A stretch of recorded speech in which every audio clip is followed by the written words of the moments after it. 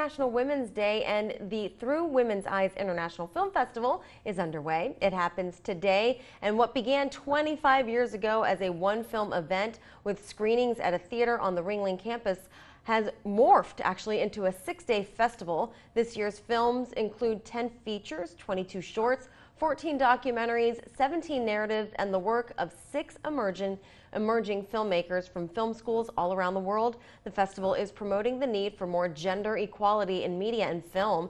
According to a news release, women get 31% of screen time and are 4 times likely to be portrayed nude than their male counterparts.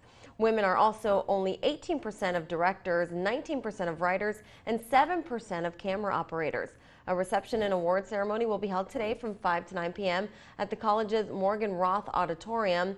Films ran today through March 12th at the Sarasota Art Museum, SHS Alumni Auditorium.